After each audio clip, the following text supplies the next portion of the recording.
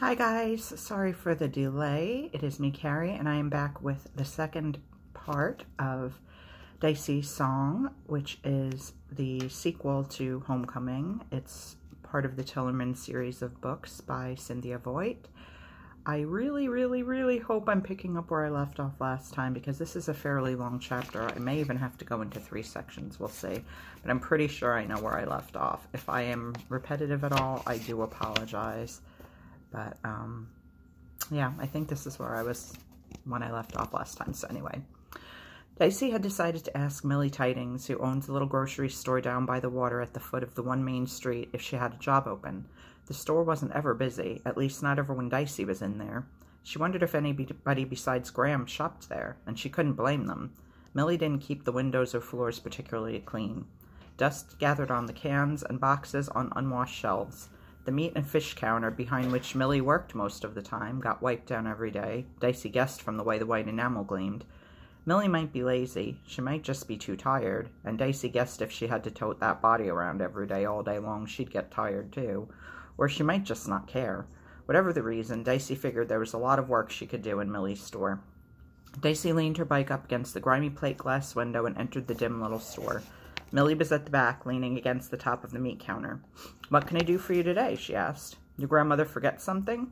Her little blue eyes rested lazily on Dicey. She had gray hair that she had braided into circles around her head. "No," Dicey answered. "I came to ask if you might give me a job." "A job? Why? Why should I do that?" "I don't make enough to keep myself in comfortable shoes," Millie told her. "But if I kept the place cleaner, more people would want to come and shop," Dicey argued. "If I washed the windows and the floors and dusted off the shelves and the cans and the boxes." "My Herbie used to do that," Millie said, "before he died." "Business isn't good," she told Dicey. Dicey made herself be patient. She'd just been talking about that and how to make it better. "But it should be," she argued. She'd thought about this all the long bike ride into town. "I mean, you have the only grocery store right downtown, the only store people can walk to.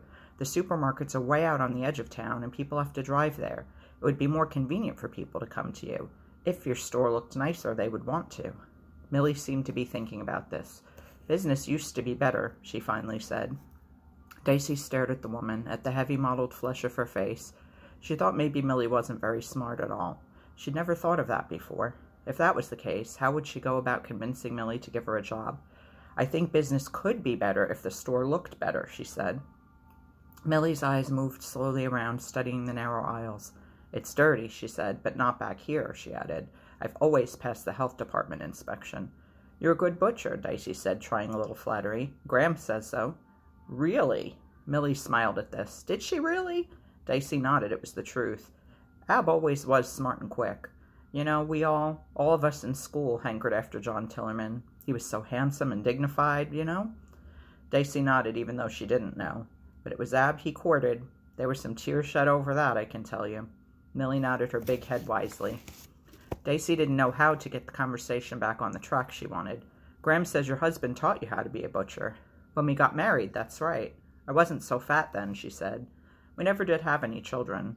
She relapsed into silence. "If I worked here," Dicey said finally, "there's lots I could do." "Aren't you supposed to be in school?"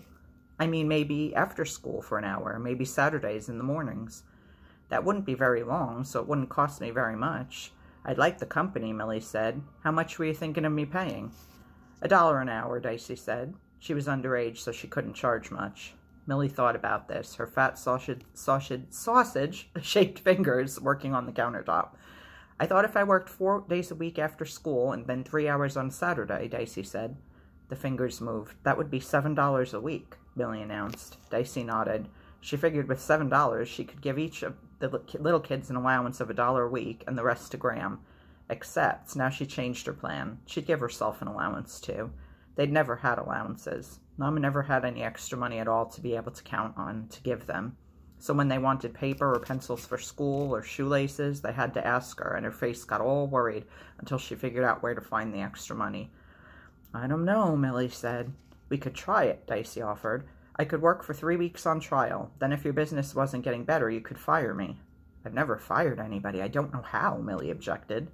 "You see," Dicey spoke urgently, "my theory is that your business will get better, so instead of costing you money, I'll be making you money." "Do you think so?" Millie asked. Dicey bit her lip and nodded.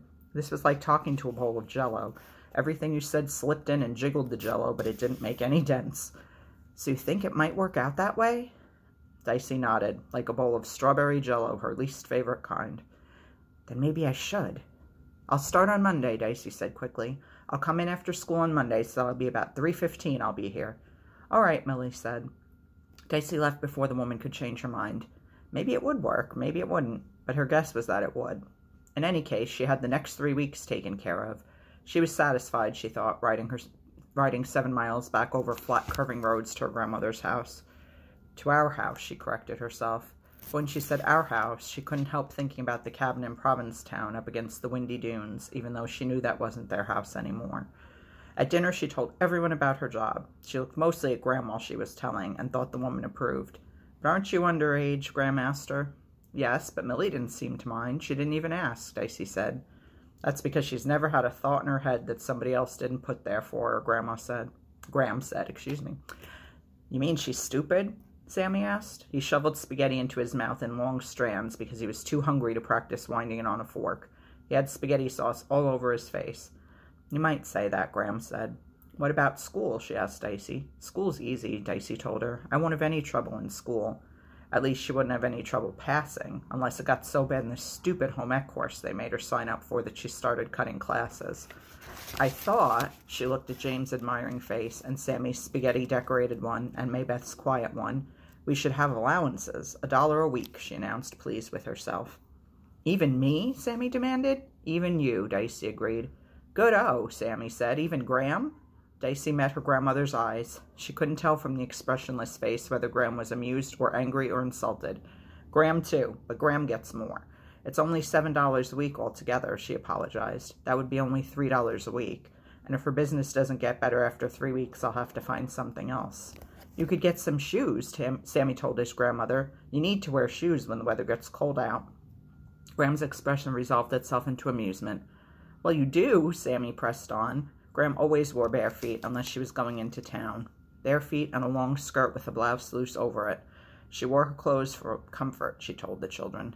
I have shoes I wear in cold weather, she told Sammy. How do you think I lived so long? Not by going barefoot in cold weather. I didn't know that, Sammy complained. How could I know? I thought it was a good idea. It was, Dicey assured him. So it's all right, she asked her grandmother. If you've made the arrangements, it'll have to be, Gram said. But I always thought, if you were family, you talked over your plans first. And got permission, James reminded Dicey. Not permission, Gram said, just to check in. Dicey bit back anger. She thought, she said to herself, she was doing something pretty smart, and to help out, too. Nobody said thank you or anything. I'm proud of Dicey, Maybeth said softly. Oh, so am I, Gram said. I think Dicey knows that. You get things done, girl. I've got to give you that. So do I, Sammy said. It's what Tillermans do, Dicey said, feeling better. And I had something to talk over, too, Gram told them. I've got an appointment downtown next week. About getting welfare money, she said as if the words tasted bitter. Then she added, I thought I might as well talk to a lawyer and get advice and ask about adoption, if that's what you want. But what about Mama? Sammy asked. Mama's sick, you know that, Dicey said quickly. She can't take care of us. She might get better and she might not. The doctors think she won't, James added. Sammy had stopped eating. Because she's crazy sick, he asked. Dicey nodded. But how does she eat? He demanded. If she doesn't eat, she'll die. Dicey looked helplessly at her grandmother. They have ways of feeding people with tubes and special liquids, Gram said. You could see Sammy thinking about this. But if you adopted us and Mama came back, he said to Gram, then we would put you and James into one bedroom, and your Mama would sleep where you're sleeping, Gram answered quickly, because that was her room when she lived at home. Dicey could have gotten up and hugged her grandmother, except that they never did that kind of thing, the Tillermans, hugging and kissing.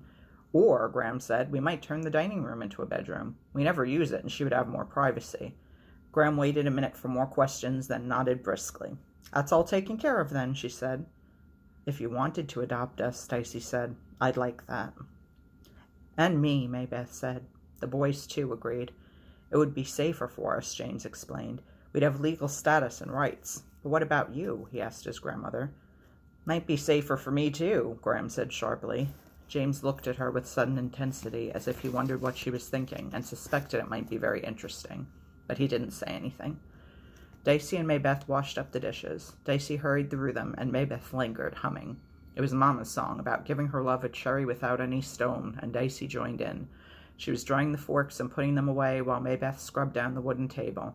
"How can there be a baby with no crying?" they sang. All of a sudden, Dicey remembered how the words to the last verse answered that question, and the other impossible questions the song asked. "That's funny," she said.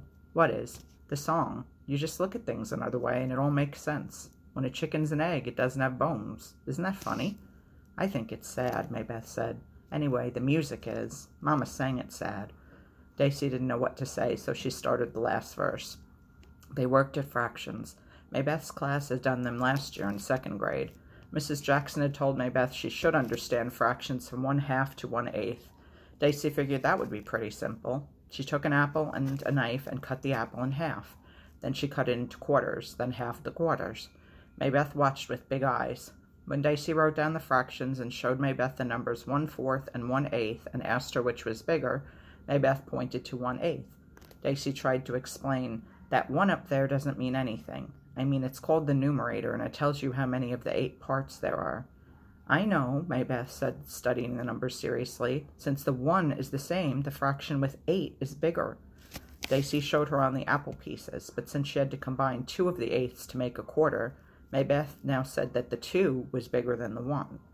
Dicey tried another approach.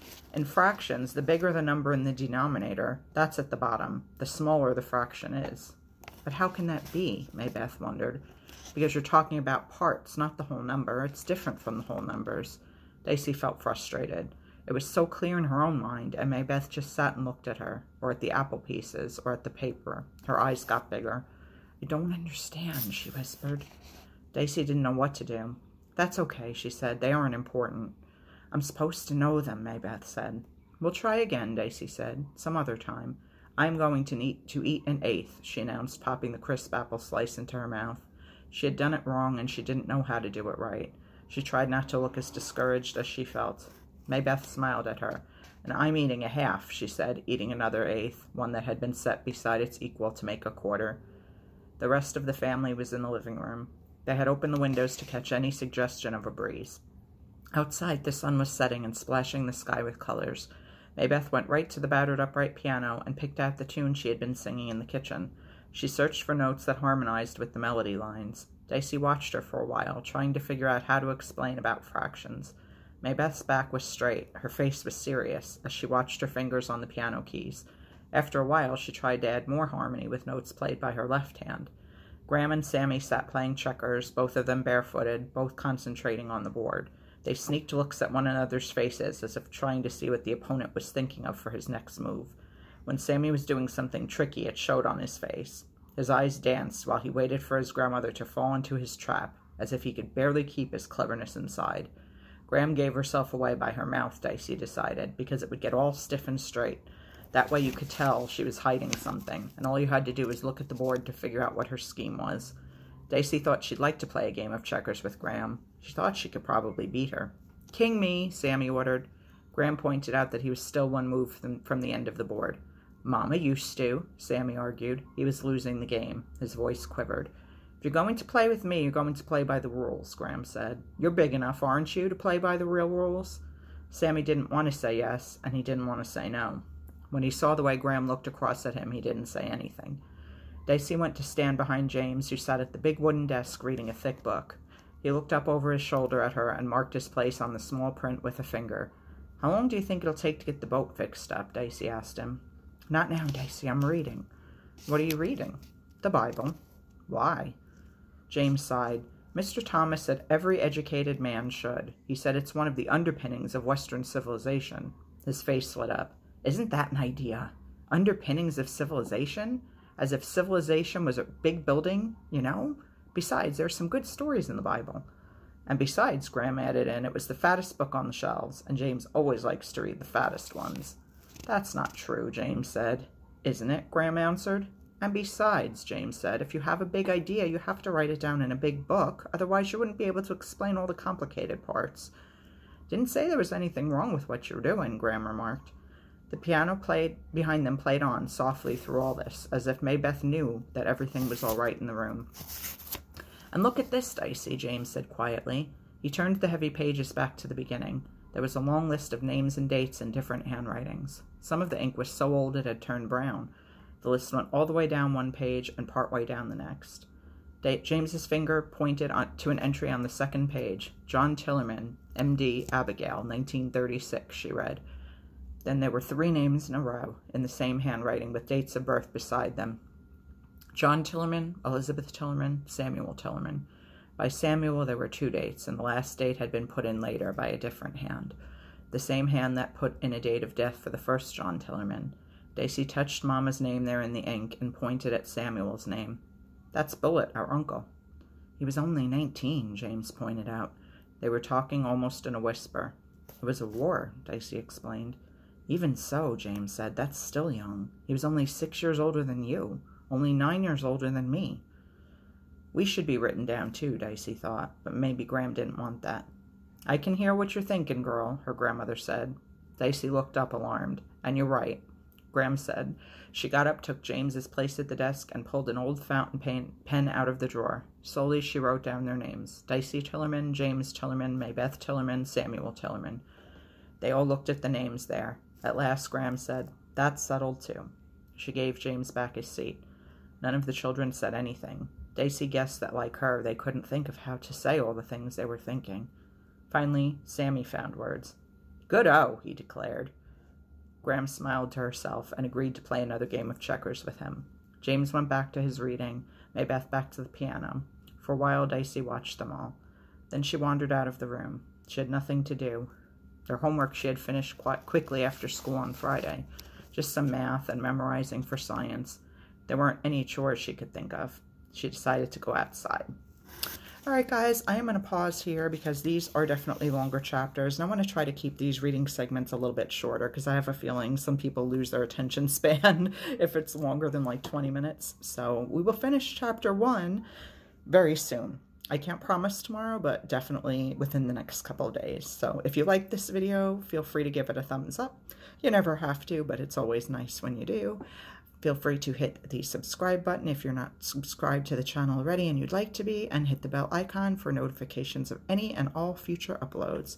Have an awesome rest of your day, guys, and I'll be back soon with more stuff. Bye.